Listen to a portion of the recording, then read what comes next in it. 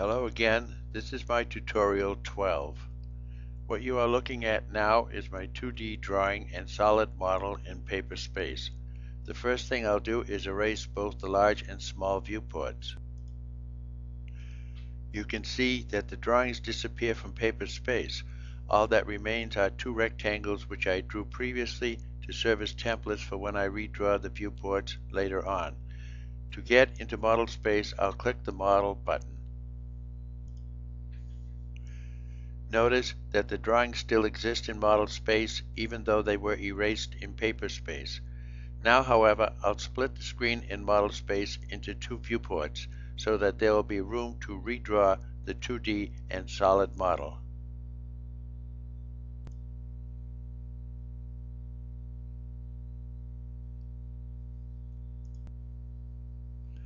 I created the two viewports so that you can see both drawings and better understand the part I'm going to draw.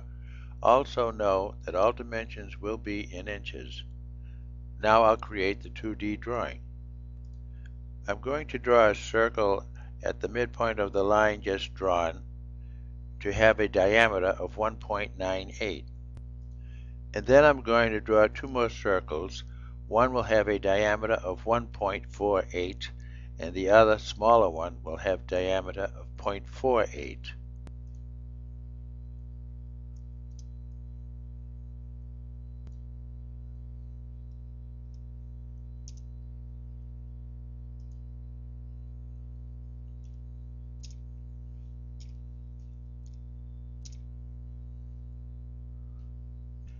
And now I'll offset this line to a point above at 0.5.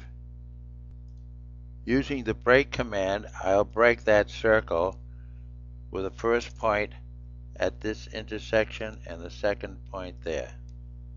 Using the same procedure, I'll break this smaller circle with the first point at this intersection. Notice I'm going counterclockwise.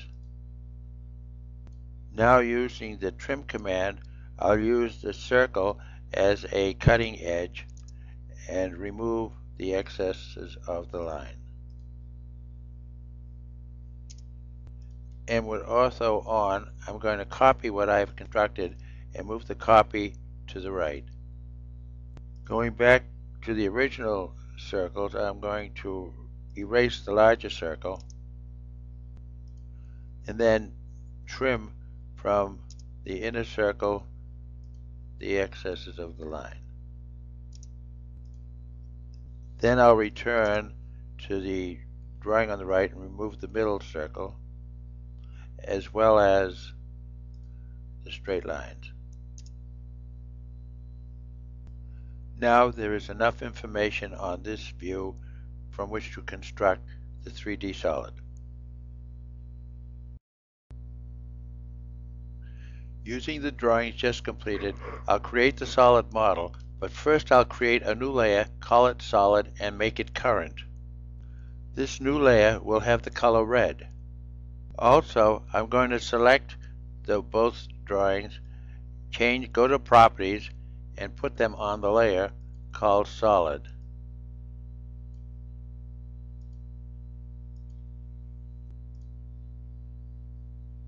And now I'm going to type PE enter to create a polyline.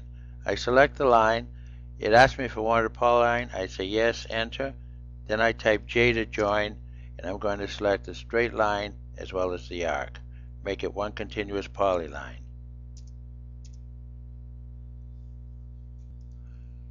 Using the same procedure, I'll type PE enter, so make that a polyline, and then join them together, as I did in both situations.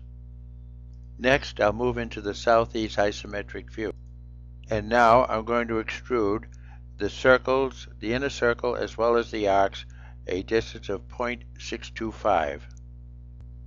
The lower detail I extruded minus 0.625 to have the extrusion go down. The one on top I'm going to extrude positive, plus 0.625 to have it extruded going up. And then, of course, we have to subtract the inner hole from both pieces.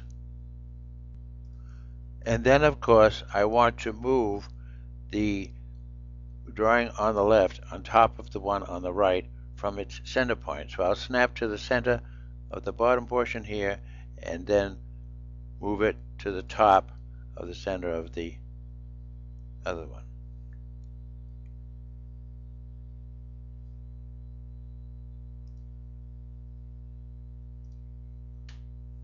And then union them together so that they become one piece.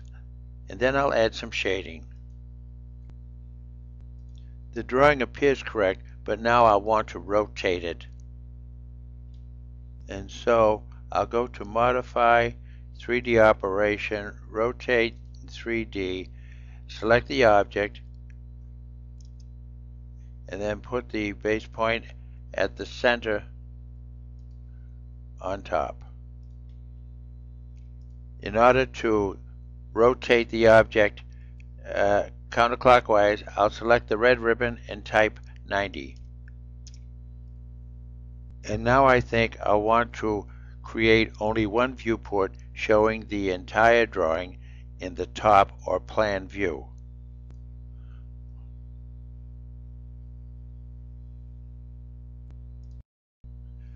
Having finished the 2D and solid model, I want to get back to Paperspace to view the drawings properly and make the drawing ready for printing, so I'll click on the Layout 1 button.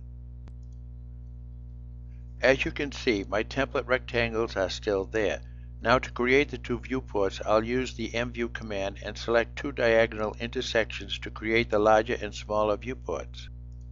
Now I'll double-click inside the smaller viewport, switch to Southeast Isometric View, and then pan and zoom to enlarge the solid model. And of course you want to double-click outside the viewport to get back into Paperspace.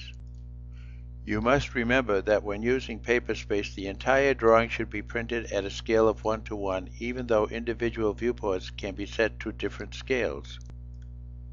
You can set the scale of the large viewport by selecting it, clicking on the Properties button. The standard scale is found under Miscellaneous, and you can set any scale you want. In this case, I'll set a scale of 1:1. Once the scale is set, you can double-click inside the large viewport and then pan so that only the 2D drawing is shown. To accomplish this, sometimes it's necessary to move the solid. Then, of course, you want to double-click again outside the viewport. Finally, if we don't want the large and small rectangles to be printed, we can go to the Layer dialog box and freeze the layer viewports.